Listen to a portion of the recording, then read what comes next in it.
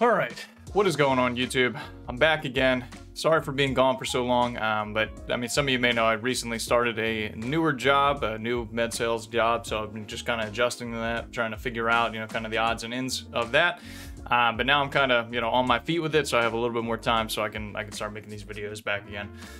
So in this one, I wanted to go over rejection in medical device sales, because this is going to be more common than not. You're dealing with physicians, surgeons, healthcare providers that are going to be used to doing things a certain way, and it's your job from a company standpoint to try and get them to do things your way.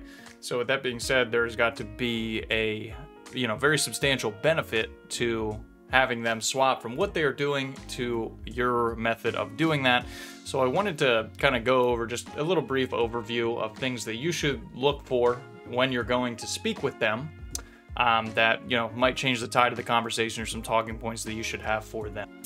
The number one common reason that I see the physicians not wanting to use your issue is because there's no need for the product. Okay, now just thinking about this globally, in order to usually get your product approved, it has to go through an FDA approval process. They have to clear it for human trials, yada, yada, yada. So there is a need for the product, all right, or it wouldn't get market clearance. There obviously is a certain need for whatever you are selling, but the physician might not see it that way. So you have to figure out sort of the physician need, and you have to tailor it to them and why it would be important for their practice. A lot of times I see people just scheduling lunches. They'll just go through data sheets for all their products and then, talk to the physician and see if they want to get it.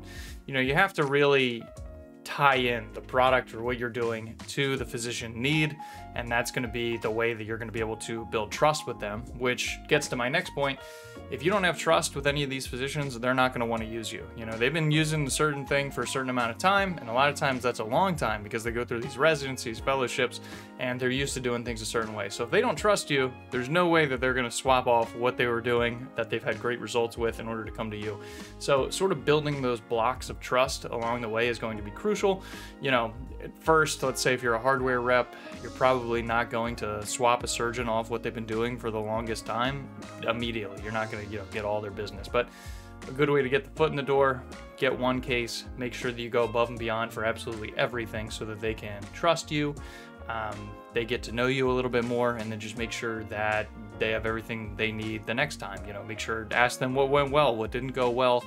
What can I do to improve for the next time for you? And that will go a long way. Caring goes a long way in this industry. And the other biggest thing I see with rejections is service issues. And this just results to people not caring, patients not getting their devices on time, anything that impacts patient outcomes, because the patients are going to go to the physician, not to you, and they're going to complain about, whatever treatment you've been providing them. So if that physician is constantly getting things in his ear about things not going well, he's not going to want to use you.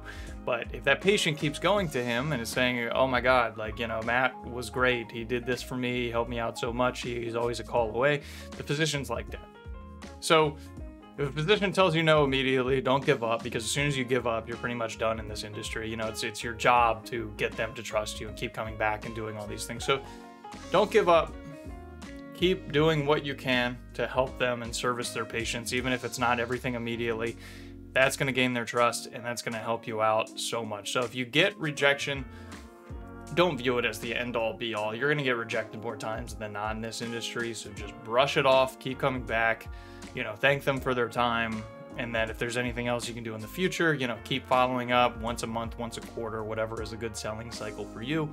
And as always, if you want to chat with me or anything, hit me a DM on LinkedIn or shoot me an email. I've been not getting back to as many as possible, or as many as I should have in a timely manner, just because I've been so busy with this new job shift. But if you do shoot me one, I promise I will get back to you. I'll probably be responding to them tomorrow. So just go ahead and leave me a message. Thank you.